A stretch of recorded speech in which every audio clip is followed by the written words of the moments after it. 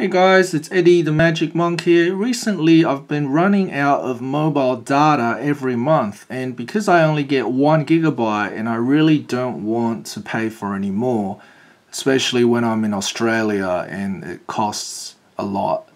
So I've thought of a way to help minimize my data usage.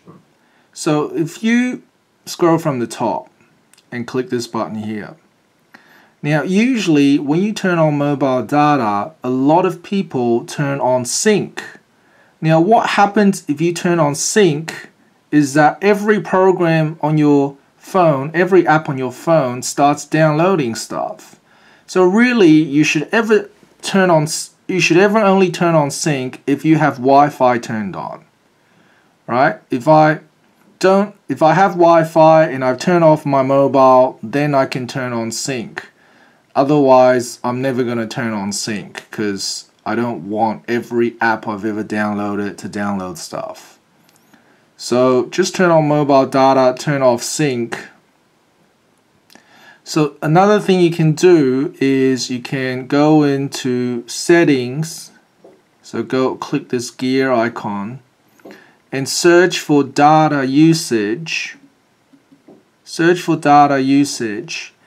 And then you can see that you can set yourself a warning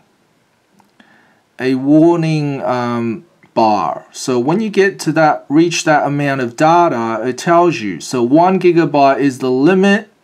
So it's not going to ever go over 1 gig because then the phone will just not allow you to use any more mobile data. So you can also change the cycle to another month. If this change cycle thing is missing, I've got another video that shows you how to get this change cycle thing up again. But basically you're going to change the cycle to whatever your mobile phone company sends you the bill for. So for example, if you set it to 12th every month, it becomes 12th of April to 11th of May. But let's change it back. Okay, so another thing you're going to do is down here where it's got the app usage for each individual app, the data used for each individual app. Okay, what you're going to do is you're going to click on each individual one and you're going to click on restrict background data. Okay, you're going to turn this on. And once you've turned it on, what that means is, unless you have this app open, it's not ever going to download any data. Okay, so you can see I have this. Oops, you got to go back into data usage again every time you get out of that. So you can see that I've got it restricted for pretty much every single program. Okay, so I've restricted it for Chrome. Remove apps, so that means I've already deleted the app, so it's not going to download anymore. So Facebook, click on it, make sure you restrict the background data, go into data usage. WeChat, go into it, restrict background data, and then what else? Just pretty much everything. Make sure you restrict background data so it doesn't download stuff in the background. Restrict it.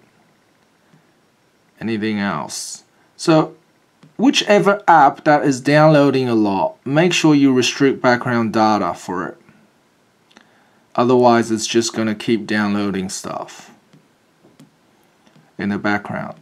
Now the only downside to this is that it's going to not be able to receive stuff when you're not in the app. So for example, if you turn off background data for Facebook Messenger, so if you turn the background data off, then unless you open up Messenger, it's not going to get any new messages for you. So depending on your needs, maybe you will not restrict background data for your Messenger app.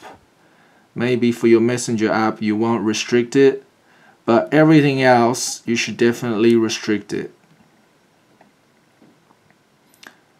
Okay, so that's ever since I started doing this, I have not run out of quota. So you can see here, I've still got over a month. And what's the date today? 7th of May. And sorry, I've still got over half of the data, right? So right now, what am I up to?